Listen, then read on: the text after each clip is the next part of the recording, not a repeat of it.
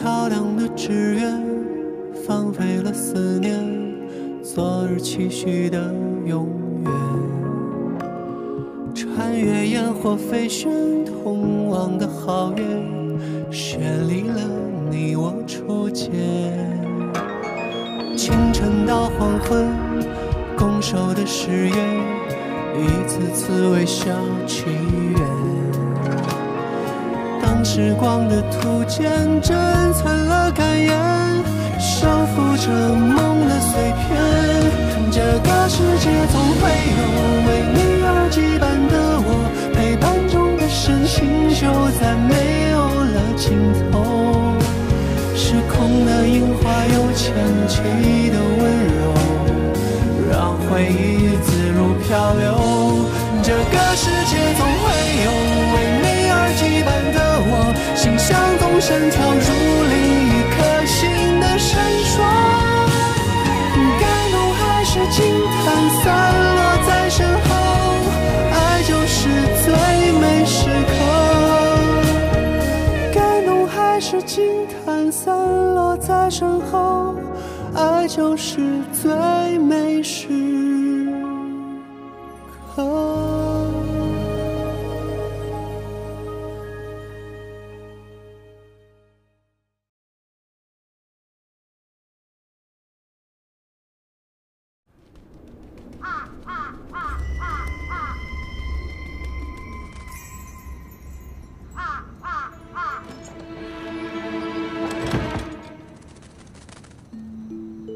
灭火啦！小心火烛啊！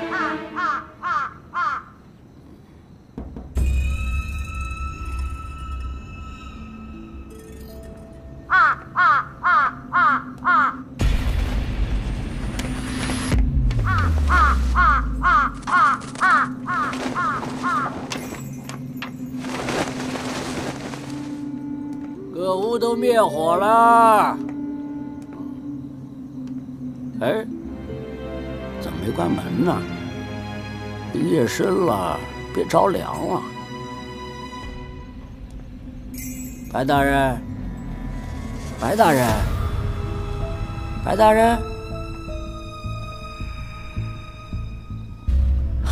您说你怎么睡到这儿了？快到床上睡去，白大人。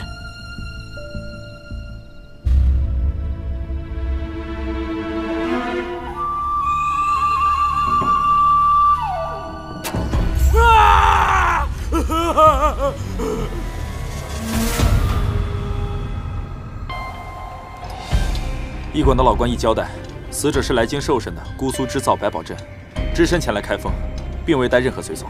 张大哥，此人身中剧毒五毒散，七窍流血而死。王朝、马汉两位大哥已经在现场盘查。这个事儿字字属实？字字属实，没一句假话。好，张大人，张大人，死者百宝镇位居三品，如今死在开封，这个事儿我知道了。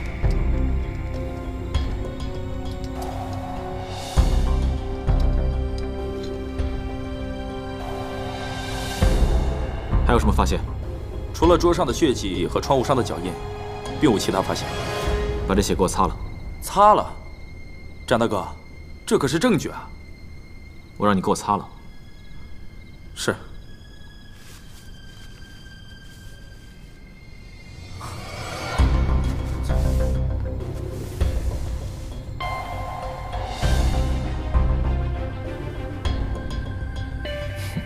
独衣芒剑踏黄陵，飞花探云片阎王。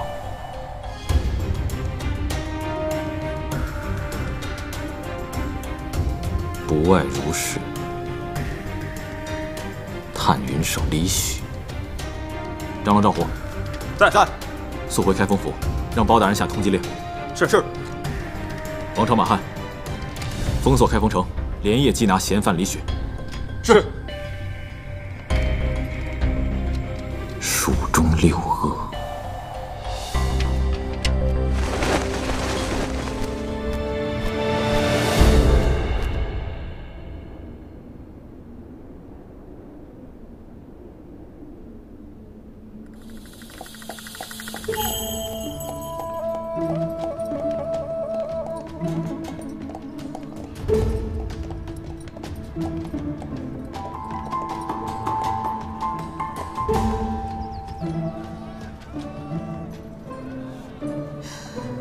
李许，你果然在这里。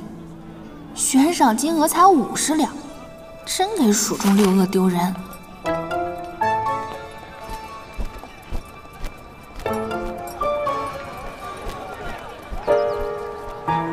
李许的宝贝乌鸦。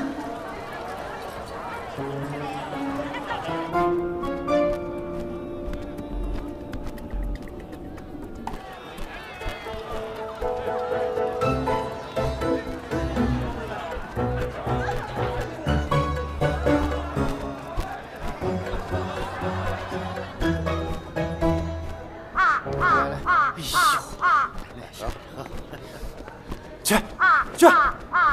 大白天的乌鸦叫，晦气！小伙计，见过他吗？见过，见过。他来过是吧？啊，是。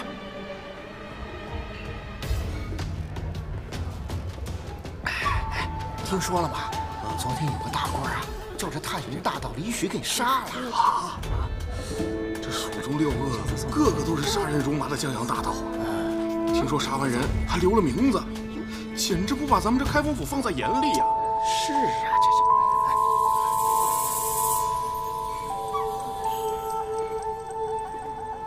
是。小二，李许当时坐在这儿吧？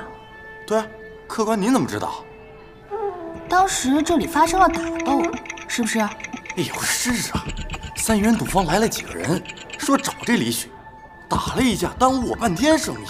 3元赌坊，这李老五又去赌去了。他人呢？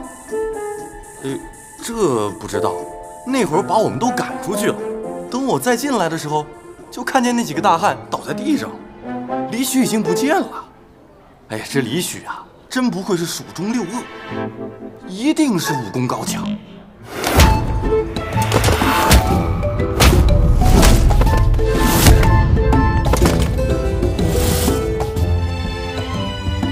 10个人都打不过他呀，1敌100，这10个大汉已经……行了，这李许啊，没你说的那么厉害。当时李许的确坐在这里，桌子上有刀痕，说明发生过打斗。但以李许的身手，怎么可能击败对手，轻易逃走？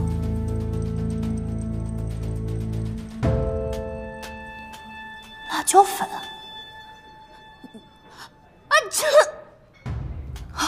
我知道了。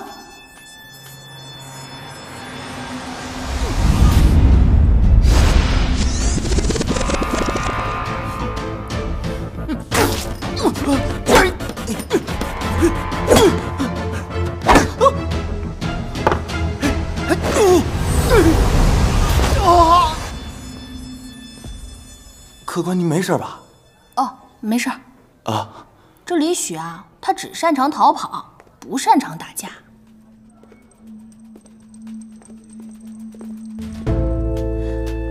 李许想要逃跑，最快方法是穿过大堂或翻窗。为何客栈大堂这一侧也出现了打斗痕迹？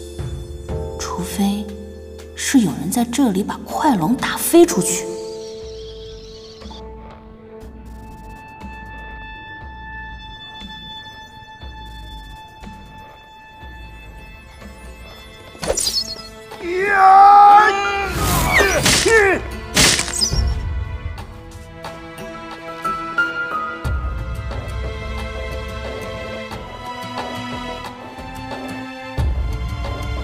此人武功不在我2哥哥之下。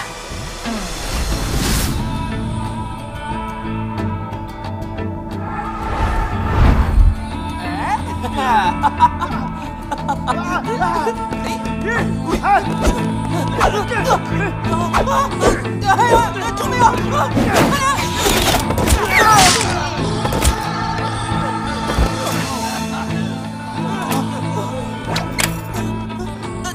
你谁啊你？快松开啊！你就是李许，跟我走。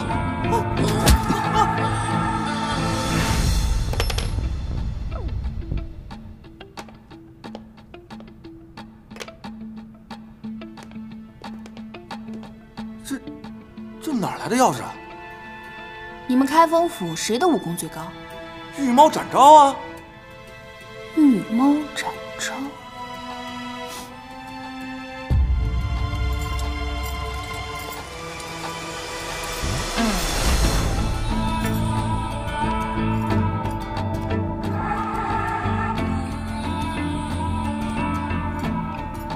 江湖传闻，御猫展昭剑法绝伦，侠肝义胆。后入宫门开封府，鸡凶拿贼从不手软。我倒要见识下，你是不是江湖上说的那般厉害。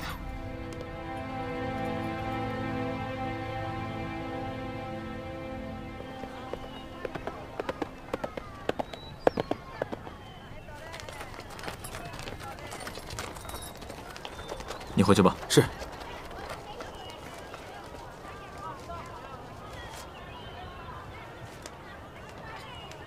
你看这儿，你要记得，展大人，展大人，展大人，展大人，感谢你和包大人永无深渊。不客气。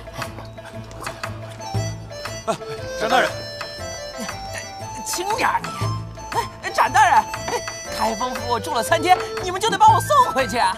走。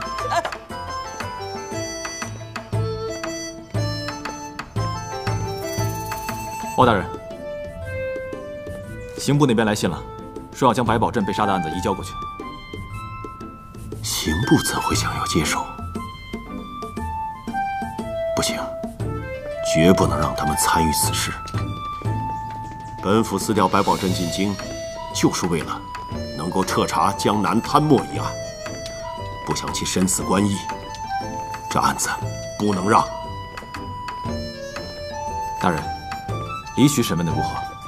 闭口不谈。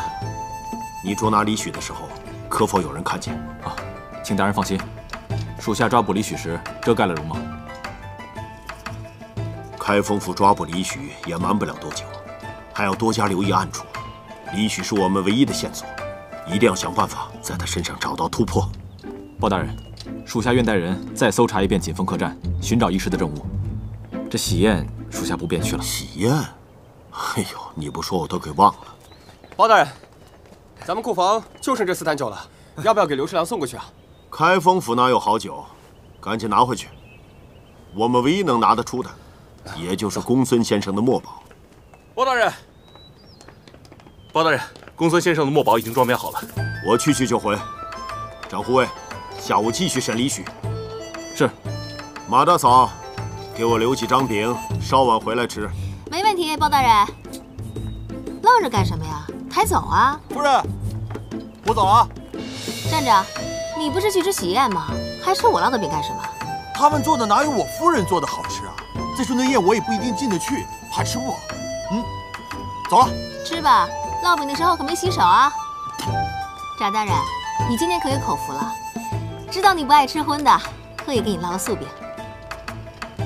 马大嫂，张大人，您不会真没洗手吧？叫我秦薇薇。秦薇薇，刘侍郎的千金吸引你多年，如今结婚嫁人，摆明是想见你最后一面，你就这么狠心啊？展昭向来对情爱不感兴趣，就不去徒增烦恼了。玉猫也是人，怎么可能不动心？身为玉猫，儿女私情自然是要放在一边的。你马大哥呀，曾经也这么说过。马大哥，然后呢？然后，还不是遇到我了呗？应该是送菜的，怎么来这么晚？哎，嫂夫人，您忙着，我去。好。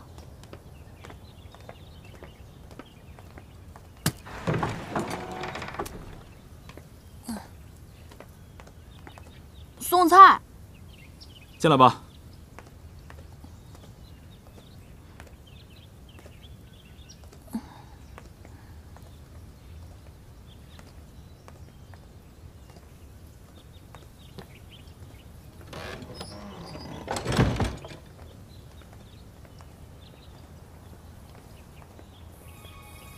我得赶紧去救李许出来。这里不是厨房。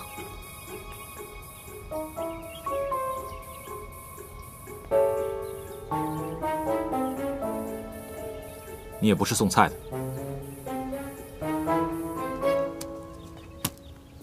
御猫展昭果然名不虚传。你是何人？来开封府做什么？猜中我就告诉你。那就得罪了。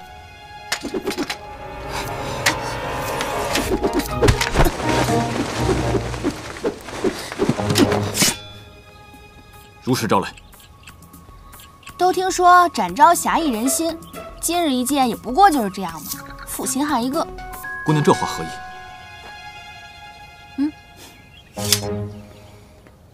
刘侍郎之女心仪御猫多年，开封府人尽皆知。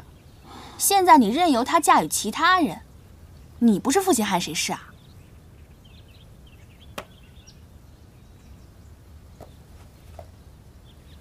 多年以来，展某一直以礼相待，并未有半点逾越之举，展某问心无愧。我也就是来替刘家小姐出口恶气。既然你都这么说了，那我先走了。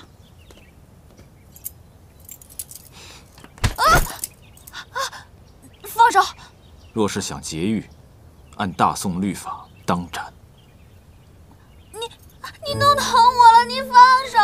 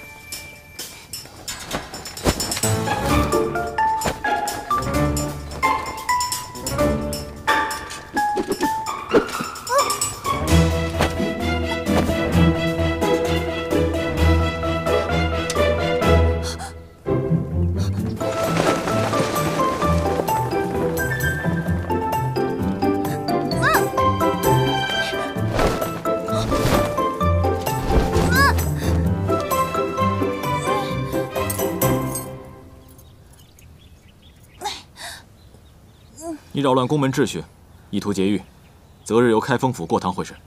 我要见包大人。你自然会见到。我是替我五哥李许申冤的。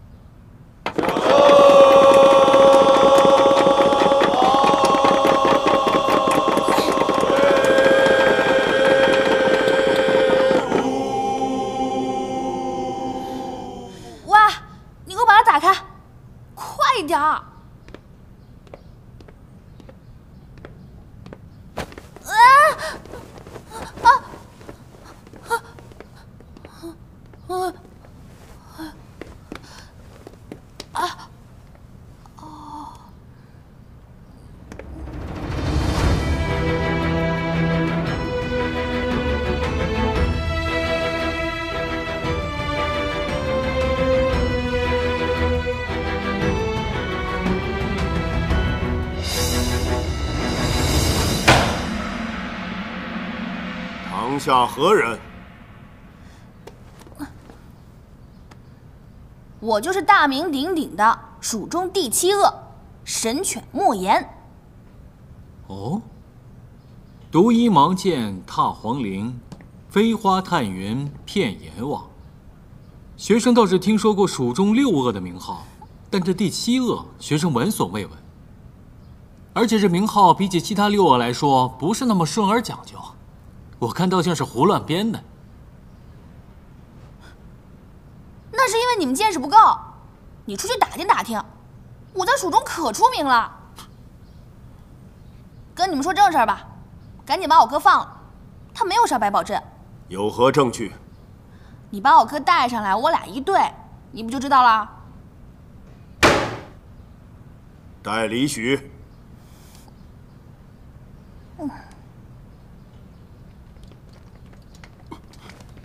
走。哎，哥，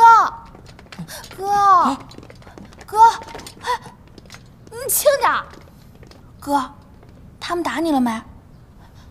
让我看一眼。你干什么呀你？你谁呀？你怎么不认识我了呀？才几天啊，你怎么回事？别拉拉扯扯！大人，这谁啊？这是？你敢说你不认识我？好，我知道你手上有颗痣。快你别闹你！你快点给他们看，你手上有颗痣。哎呀，男女授受不亲！你快拿出来看看呢！呀，小七，你别闹！你看这叫什么？小七，你暴露了。肃静，公堂之上，岂容尔等胡闹？民女莫言，你替李许申冤，有何证据？我能证明。哎呀，小七，你别。证据就是百宝镇桌上的刻字。我想问一下你们，如果一个真凶真的杀了人的话，他会明目张胆地说自己就是凶手吗？而且还在桌上刻了字，等着人来抓他。要是真的这么想死，直接上吊就好了，用得着这么麻烦吗？大人，属下的确在官驿中发现了李许的踪迹，证明李许曾经进入过百宝镇的房间，并且在李许所偷的赃物中发现了百宝镇的物品。啊！你就这么想定我哥的罪啊？他哪儿得罪你了？我是在阐述事实。好，那我问你，要是有人故意刻的字，陷害给我哥呢？你是去过现场的，你说说看，字写的如何？行云流水，苍劲有力，刻字的人会武功，而百宝镇不会。那一定就是真凶留下的。这不过是你的猜测罢了。那也有这种可能性啊，谁会嫁祸给一个小偷？七妹，你能不能不要添乱了你啊？你快回去行不行？那便是小偷偷了本想从百宝镇处得到的东西了。虽然李许是本案唯一嫌犯，但也不排除莫姑娘的推理。那么按照莫姑娘的推算，证物应该还在锦丰客栈之中了。包大人真厉害，不过一般人可是找不到我哥藏的东西的。那看来莫姑娘知道东西藏在什么地方。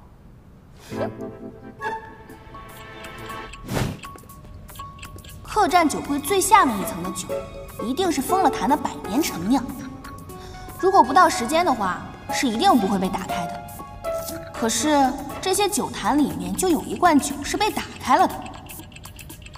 一开始我也不太确定，但是当我看见客栈上方有我哥的宝贝乌鸦时，我才知道，这个乌鸦不仅没有跟我哥进入大牢，而是在客栈上方徘徊不走，说明客栈里一定有极其重要的东西。账本就在这儿，呈上来。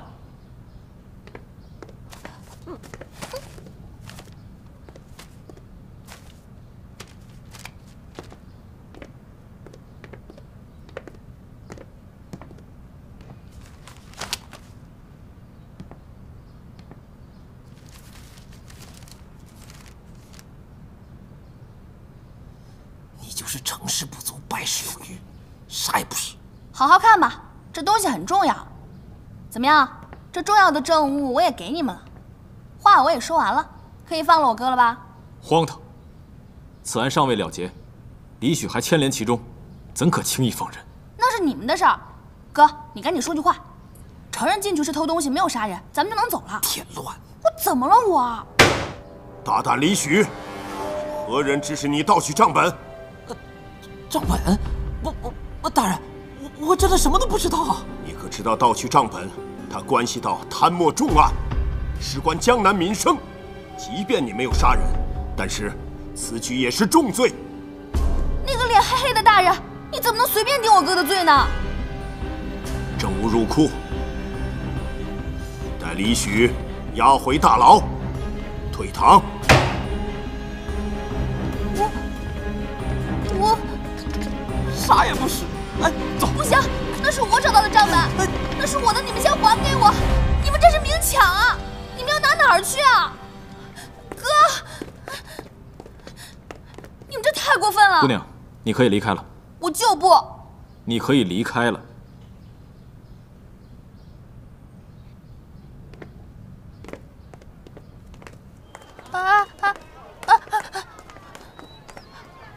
你凭什么赶我？查案就交给开封府，莫姑娘，还是不要再插手了。那你先把我的东西还给我吧。账本是重要证据，恕不能还。那是我先找着的东西，我看一眼不行啊？按大宋律法，不可。我现在就是要看这个东西，你说吧，有什么方法能看？只有开封府的捕快才有权查阅。捕快？好吧，好吧，那我就吃点亏，我现在就加入你们开封府。现在能看了吧？快去拿，快去拿！开封府不收闲杂人的哦。这臭猫傻猫，你成心的是不是？气死我了！你这么不变通，这也不行那也不行。我告诉你吧，本姑娘我不稀罕。哼！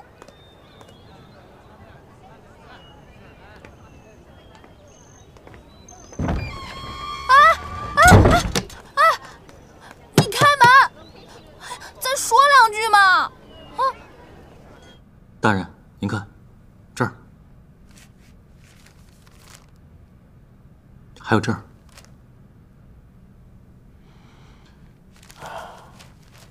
本府已然猜到，这个账本是假的。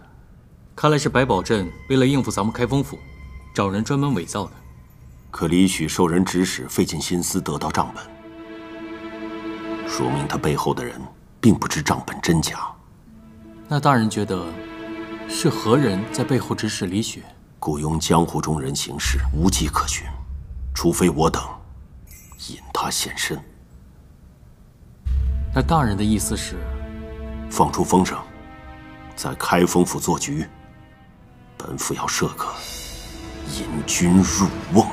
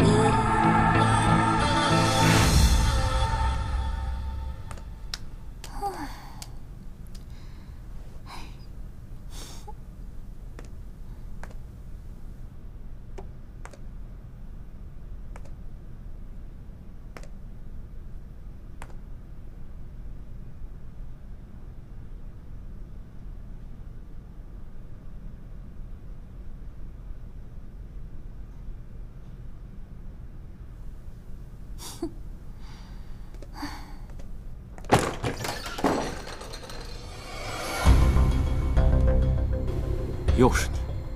想拿账本？有本事你过来！想抓我，下辈子吧。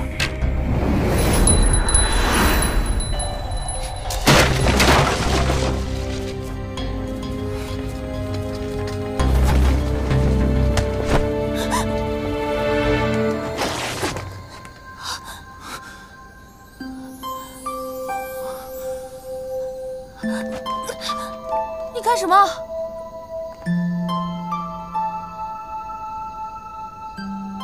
得罪了。没想到玉貌展昭如此龌龊。你把账本给我。不给。把账本给我。别过来！你要再过来，我就……把账本给我。你要再过来，我就……脱了。姑娘，请自重。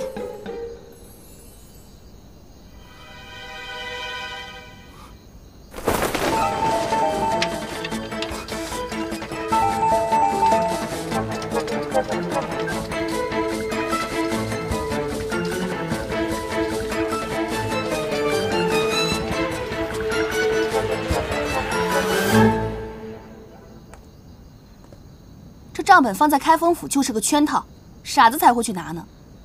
本姑娘帮你把它拿出来，真凶才会现身。包大人不忍同僚涉险，才将计划趋于开封府。劳烦把账本给我。晚了，凶手已经来了。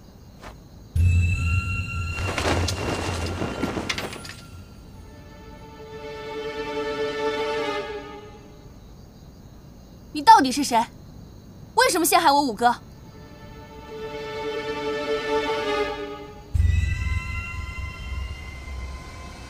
抓住你，我哥就没事了。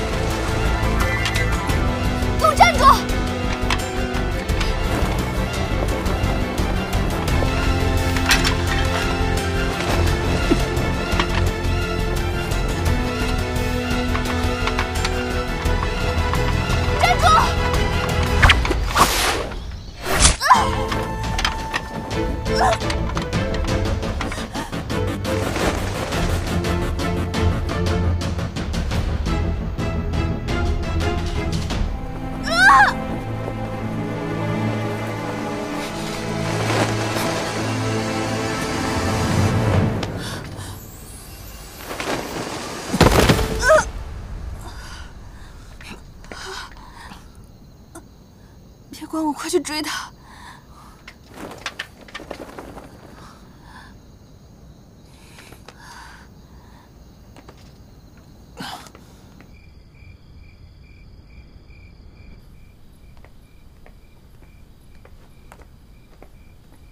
包大人，莫姑娘怎么样？幸亏救得及时，清除体内的五毒散之后，并无大碍。只是学生替他把脉的时候，发现他体内除了五毒散之外，还有其他旧毒。现在虽无大碍，只是若不根治，日后恐有隐患。属下办事不力，请包大人责罚。此事与你无关，莫要自责。是我的错，我本该抓住凶手的。展慧，救人哪有错？这青袍人回去之后，一定会发现账本是假的，从而追查真账本的下落。账本是假的？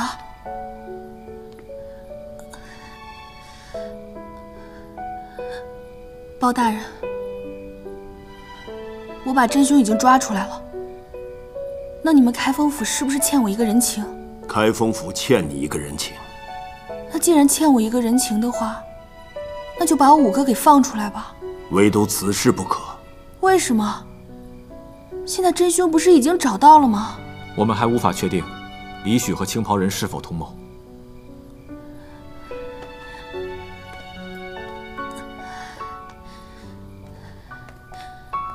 我都说了让你去追凶手，你为什么不听？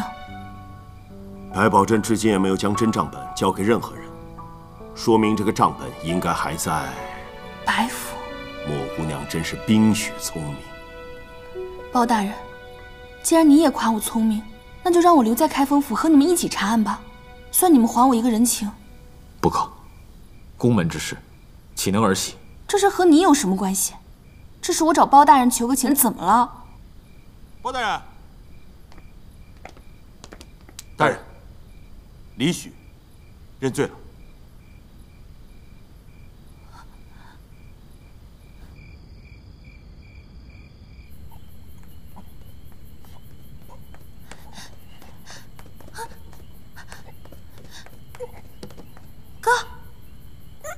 哥，啊，小琪，你没有杀人，为什么要认罪？你在这掺和什么呀？啊，赶紧走！不行，你这样会被砍头的，你知不知道？我跟你讲，我的事我自己能处理，江湖不是那么简单的，会死人的。你赶紧走！我不走。小时候看你们闯荡江湖也没有那么难。你是不是傻呀你？那都是我们装的。装的？那也不行，反正我要加入开封府查案，把你救出来。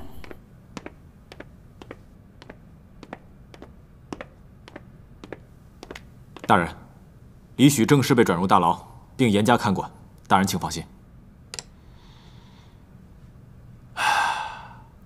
幕后之人刚有眉目，此时李许认罪，案件就结束了。可这个案子真的这么简单吗？张护卫，你怎么看？接着查，恐怕要回到案件的原点，不能放过任何一个细节。说到原点，我倒想让莫姑娘去试试。包大人，属下认为，莫姑娘只是一个江湖女子。你年轻的时候，不也是江湖中的南侠吗？所以属下才更明白宫门法纪的意义，发誓摒弃过往，守护开封府。可那莫姑娘一味胡来，心性不定，最终会害了她自己。到那时谁来救她呢？莫姑娘捕捉细节的能力是有目共睹的，这样聪明的人难得更难用。展护卫，至于怎么用，由你来选择。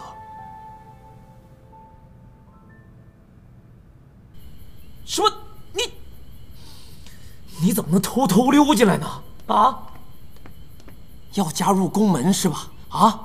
你可是蜀中六恶的妹妹啊！你怎么能加入宫门呢？山上的规矩是什么？啊？你再给我重复一遍。有恶必除，量力而行，远离宫门。听到了吗？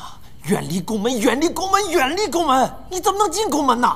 我跟你讲，如果这事要让老二知道了，那我自身都难保。李老五，要不是因为你在这，我能下山吗？我能和宫门扯上关系吗？你要是逼我的话，我就去告诉二哥，要死咱俩一起死，谁怕谁啊！我跟你讲啊，我现在没有那么多废话，我的事儿不用你管，赶紧走。我不走，我睡觉了。李老五，你这会被砍头的，你知道吗？你会被砍头的，你赶紧醒醒！我不管，我现在就去找到证据把你救出来。你等着。哼！小七，小七，你给我回来！哎，这不添乱吗？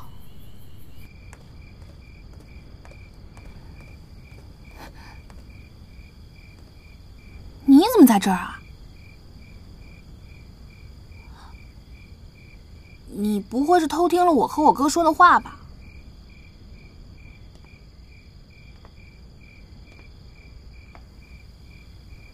你五哥对你很重要是吗？关你什么事儿啊？姓展的，我知道你瞧不上我，我也看不起你。但是为了我哥，我必须要留在开封府，你同不同意吧？你要不同意，我就去。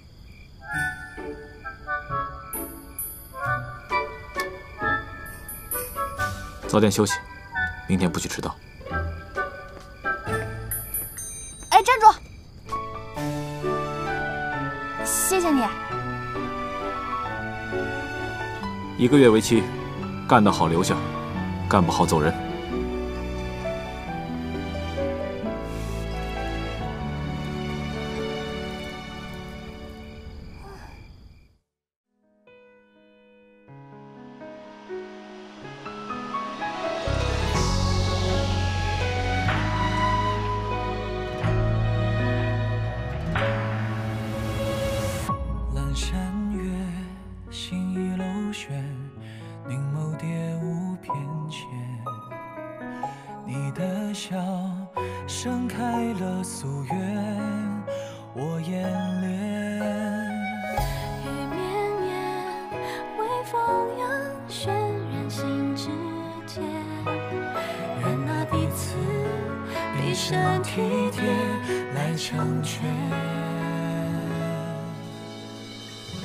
如果你爱着，就不要爱过无离别。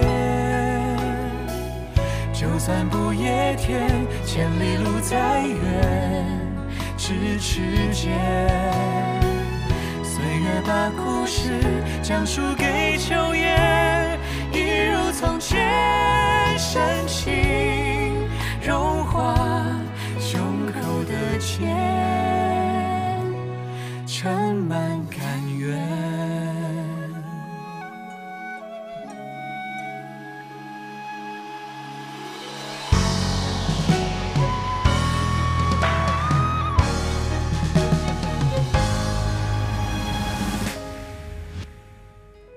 如果你爱着，就不要爱过无离别。就算不夜天，千里路再远，咫尺间。岁月把故事讲述给秋叶。